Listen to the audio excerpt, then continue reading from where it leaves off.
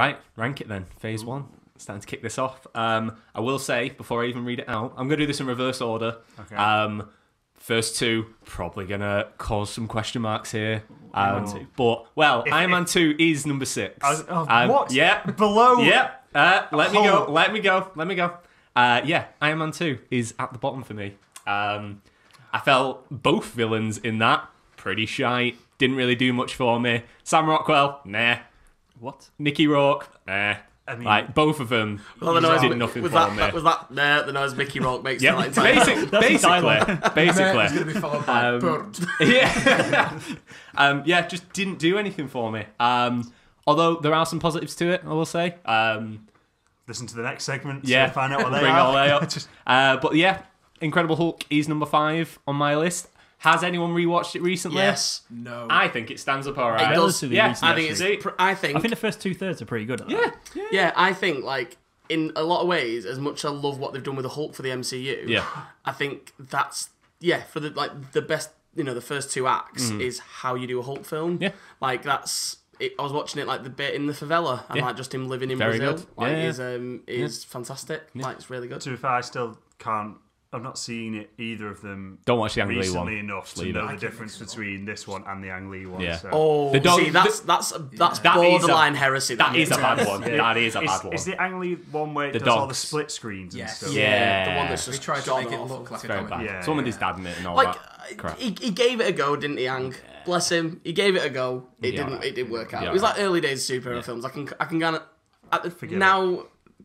After everything we've had, I can kind of forgive it. I think that's what it is. Looking back on it, I'm like, you know what? He tried something. Yeah. Anyway. Number 4, Thor. Thor, I was like... Lazy, if you ask me. That's just because it rhymes. It was, for me, I just... Watching back in it, I don't think his acting in that dated that well. I think it's just flat. See, the eyebrows to me. But I can't get over. The what, sorry? The eyebrows. I was just about to say the eyebrows is what tips it over the edge. And the hair, it's just like weird. I think because now we've seen how good it could be, it's almost kind of ruined it for me. Which going back, I'm like... Yeah, rewatching it, like, because just forewarning, I'm going to use that sentence a lot because I did rewatch them all. Yeah, that's fair. I forgot how much, like... Because I think Tom Hiddleston's kind of been, like, brought up as this kind of, like... We thought Raimi is the bad guy, I go on Tumblr. But, like, in terms of, like, the first time you see him... He like acts that so well. Like he's probably my favourite character in that. Yeah, he steals the show for me. Yeah. Like, and I remember coming out the cinema thinking, like, bloody hell, like Loki was fantastic in that. Yeah. He fit the character well. I mean, yeah, obviously. But number 3, Captain America. Yeah. All right. Yeah. Okay. We're happy with that one. All right. I'm just gonna do the top 3. Yeah. 2, I've got down as Iron Man, and 1, the Avengers. Okay. Yeah. Let's discuss then, I guess. Like we've touched on the bottom 3. We'll leave them as they are because they're right. We can it's not really debate, is it? I mean, I know Matt's not happy with Iron Man 2 being last. I'm not. But we'll go into that as to why. So I would put Iron Man 1 at the top of that phase. Would you? I really, really like that film. Yeah. More so than Avengers? I think it's a better film. Really? Yeah. Well, as a film, in terms of the story, like the way that film starts is, do you know what I mean? Yeah. Like they're starting this whole thing off, and it starts in Iraq with people getting blown up. It was quite Afghanistan. shocking. Do you know what I mean? It's a really powerful, especially considering it followed films like Daredevil and Elektra. Exactly. Yeah, it was a pretty bold statement. So it's like a powerful film. I just think it's a dead good. Yeah, it's really I read a thing yesterday about really solid. John Favreau wanted to hire like an unknown actor. What for Iron Man? And then he still Robert Downey Jr. was like, "This is literally your life. Yeah. This is you. Just do it." I saw an audition tape yesterday from like when he was like auditioning for Robert Downey Jr. Tony. Well, that's the point. Someone just commented, just being like, "That's Tony Stark auditioning to be Robert Downey Jr." But you can tell he's like he's very uncomfortable in the role, but you can kind of tell he's almost trying too hard. Whereas like when you watch the films now, it's like that is just you. That is how you act on a daily basis. For his life, isn't it? For him, being a bit of a who knew Stan Lee idiot. could predict the future, or whoever actually wrote Iron Man. I'm not sure who did Iron Man. But anyway, predicting the future. Iron Man, Joe. Don't actually know. As you can tell, we always check our facts on Real Film. Research. Edited that in here. I'm giving you more work to do now. Is this a thing I've got to do now? You're the comic book nerd here. I know. Well, while you look up facts, I want to see if let's just go top 3 then. What do we think that IMDb's got as their top 3 out of them? Obviously, the Hulk. We're going round, or Don't know. Collaborate. Go for it. I would say Avengers number 1. I think. I think Iron Man might be number I 1. think Iron Man might be number 1. Yeah. Yeah. I think And Iron Man, Avengers. Avengers. Yeah. I think no one had anything to backlash against with Iron Man. Like Avengers got to the that's point where true. it's popular enough that some dickhead would be like, "Oh, I hate it."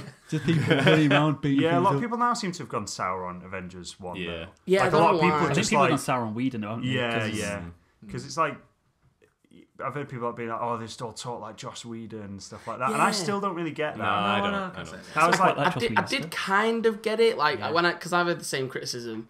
Like I was kind of listening back, and I was like, I mean, I kind of get it. It's like there's like certain dialogue Cap has, excuse me, that's like just really kind of, it just don't feel like Cap. Yeah, Where it's like, but the more like quips. Yeah, And yeah. it's like I think he's just very quippy. It's like if you watch Buffy as well, everyone's witty as hell. Everyone's really funny. Yeah, and it's There's like no one boring. yeah, exactly. Yeah, everyone's like full of like wisecracks. So. It was the first sign of funny Thor, like that continued on to Ragnarok with the whole like he's adopted and stuff like that. Yeah, I think that little lines. I can I think kinda it see solidified it. Yeah. But So- I think I can kind of see the Whedon point with that though, because that was like at that moment out of character for Thor. So you're saying Iron Man and then Avengers? Iron Man, Man, then Avengers. Avengers. What's number 3? I'm gonna say Cap. I I'm would say gonna say Cap, I'm even though I'm not that. Here he is. I would Googling it. love agree. Cap. No, I would love it to be Cap. I genuinely think it might be Thor that just tops Cap. I'd go Cat. Guff, you win that one. But technically there's a bit of a tie, because Iron Man 2 is actually... They're both on 7. Piss Iron, off. Iron Man 2 and Thor are both on 7. Really? Yep. Wow. Bill Um, oh. Yep. And then actually, Matt was right. The Avengers is top for IMDb, and then Iron Man. Although, if you look at Rotten Tomatoes, they're flipped. I think that's what I was confused So with. 'cause I have Iron seen Man, that, yeah. Avengers, and then Cap is 3rd for that one. So usually I hate Rotten Tomatoes for a lot of stuff, Yeah. but So we got Rotten Tomatoes right. I yeah, don't mind Rotten Rotten Tomatoes Tomatoes, you're probably about right on. People don't understand Rotten Tomatoes. Is my thing about it. Yeah, People that's- don't understand that like it's not a rank of the film. It's what percent of people gave it a positive review rather than Yeah. yeah. How Yeah, so much they collective actually. Yeah. Yeah. People are idiots. Well, yeah. I mean, you That's maybe. for another podcast. Yeah, Yeah, that's season 2. Got a kiss. But yeah, Thor, that is. Hulk at the bottom. Hulk is at the bottom for both, Yeah. but they're both wrong, so it's fine. We can move on. Yeah, from that. I disagree. You know what though? Someone has to take bottom place. I know. Someone I know. does. Yeah. Well, I wonder that's- if it's Mark Ruffalo, and they kind of like knew it was part of the MCU, would it still be bottom?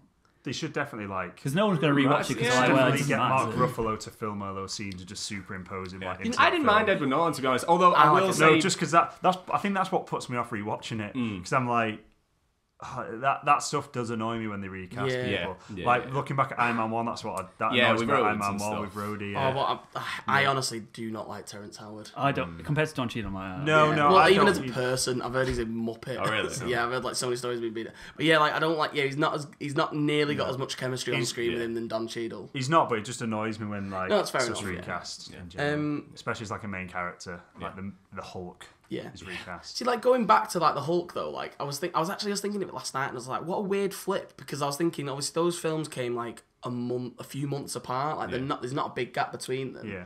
But I was like, I wondered if like the reason they did Hulk was that they had a safe option. You know what I mean? Like, well, because kind of it was already out there. yeah, because like, Iron Man was the existed. one where it was like we're about to start this new studio with a character that's quite unpopular in the comics compared to others. We've already had a Hulk film that's more common knowledge, that's more in the public eye. Sure. Let's make a Hulk film to definitely bring people in case people just go, who the hell is Iron Man? Yeah, No, we're yeah. not going to go. Yeah. But It then is what weird a to weird think that flip was- that's... That wasn't that long ago that everyone would be like, why are they doing an Iron Man film? Yeah. Like, Yeah, yeah. what do you mean That's Iron true. Man? That's true. Yeah, thinking back Considering to how much of a cultural thing it is now. yeah, It's crazy, innit? 2008 was a long time ago. He was a household name from that film. Do you know what I mean? And he's like, he was never that before. Like, none of the Avengers were. Like, none of the Avengers were household names at all. No, true. Yeah. Good Right. stuff. There's my ranking. Done. Very good. We'll move on to the next segment, which is David's going to chat about Obadiah Stane.